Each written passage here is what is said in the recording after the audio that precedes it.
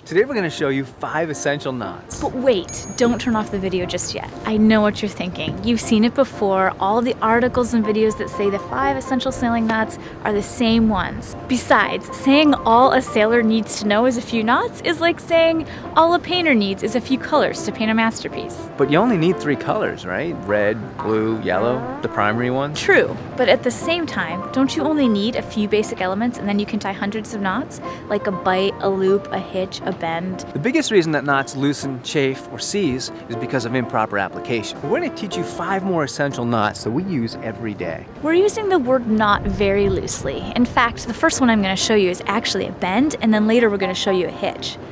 Let's take a look at the Zeppelin Bend. What do you use when you want to extend the length of an anchor rod by adding on another piece of rope? I hope you didn't say you use 2 bowlines. I've seen people do this before, and this is a bad habit to get into because it creates a lot of chafe right here, and it could chafe right through.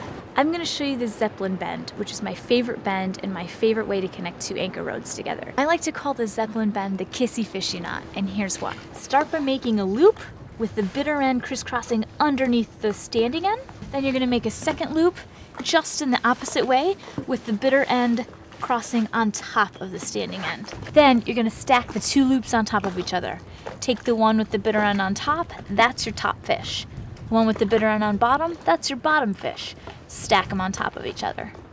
The last thing that you need to do is wrap those bitter ends all the way around and pull it through the center. You kind of got to work both sides. See that? And it looks good. And the last thing that's great about this knot, if you're using it as your anchor rod and it does tighten down really hard, just like if you've got a really tight bowline or a square knot, all you have to do is break a knot's back and it's loose and you can untie it.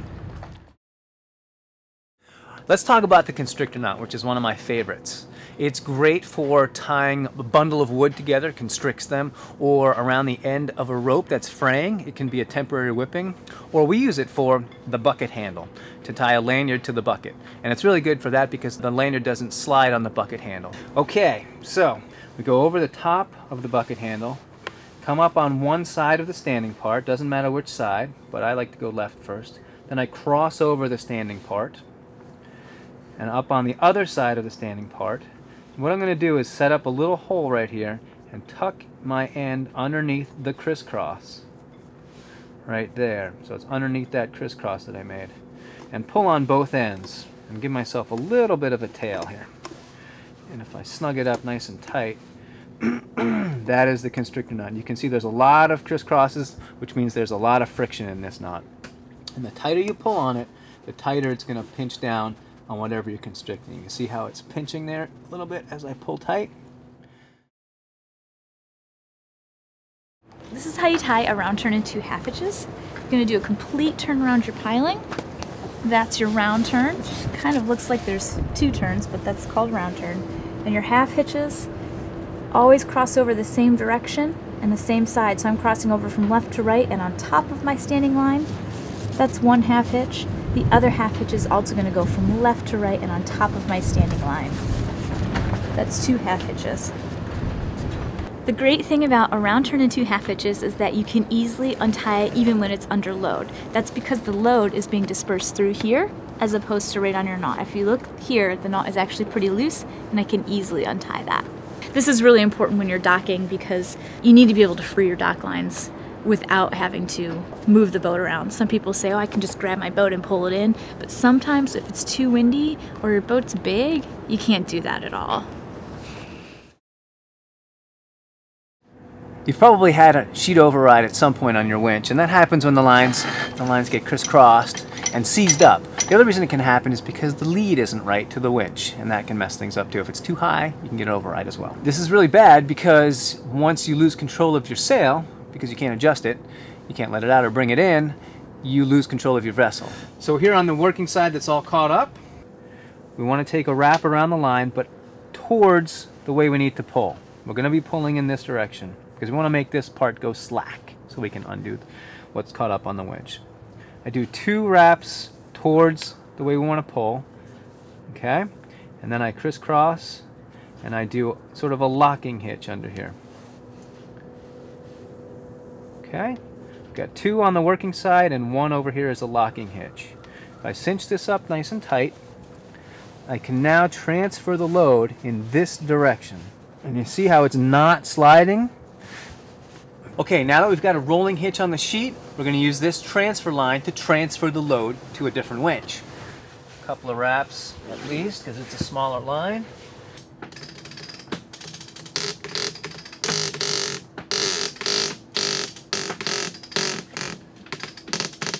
So we've transferred the load successfully to this new line, and now it frees me up to work on this and get this override undone without worrying about my fingers or having the tension that is binding it. So I can get this guy undone, and you know, it's not a crazy situation anymore. It's a controlled situation, which is what you want everything to be. Okay, I've got it completely off. Now I'm ready to ease the tension off and transfer it back to the main winch. I'm going to show you how to cleat a line. There are 3 things to think about when you're cleating a line. Number 1, you should always be able to free a line under load. Number 2, you don't want the line to get pinched. If you have the wrong lead and it's not a fair lead, then your line will get pinched on the cleat and it will be hard to take off. And number 3, it should always look good. The first turn on your cleat should have a proper lead, meaning it should have an open V. Take a look here. This is an open V. The V with the cleat and the rope. This is an improper lead. This is a closed V. Even if I went like that, this is gonna pinch on this line. Okay, so let's do it right. You want your first turn to make the letter C around your cleat, then you do some figure 8 wraps. And the last one you do a locking hitch.